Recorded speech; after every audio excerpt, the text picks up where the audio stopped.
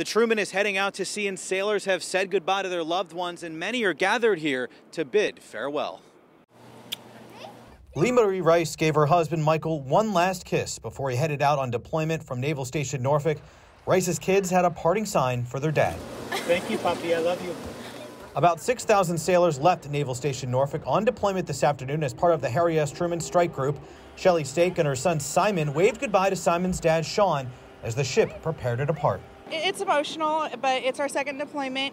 We're pretty prepared for it, except for the aspect of my son realizing that dad's not home because he's going to be aware this time.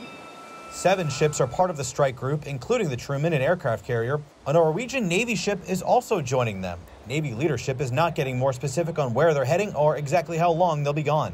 It's a dynamic world. I tell our sailors, hey, I know when we're leaving.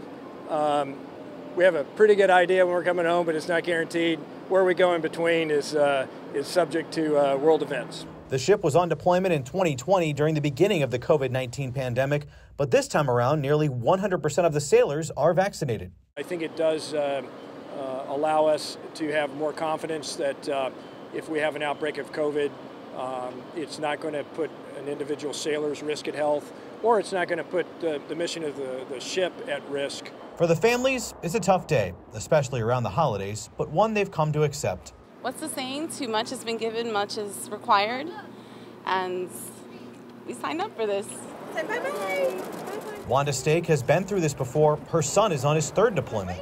I just pray every day, put him in God's hands, and just pray that he stays safe and everybody stays safe, really.